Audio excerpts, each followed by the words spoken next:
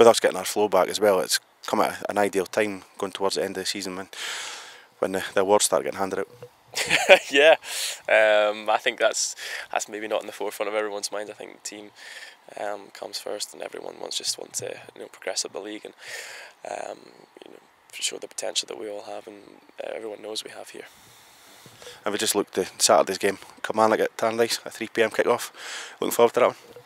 Of course, I think Kilmarnock's always a good tie, plenty of goals, so I'm definitely looking forward to it, and can't wait. We've scored a few goals, but maybe at the start of the season things weren't going for them and they weren't getting wee breaks. Where they've worked, Alan's brought a couple of boys in and kept on believing the way they can get results.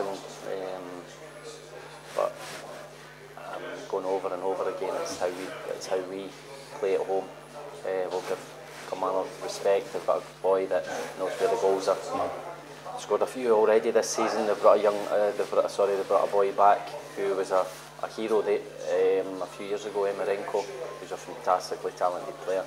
And they've got a lot of young kids who have come in and really grasped it and taken their chance and have been outstanding. But as I say, if we go out and show the performance we did last week and create the chances, we believe we'll be good enough to win the game. Obviously we're wanting to climb up the league, so we've had that first win in 2014, but it's coming in the cup and still need a win in the league as well.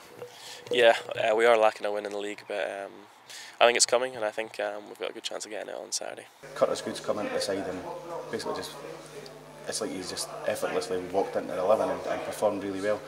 That battle between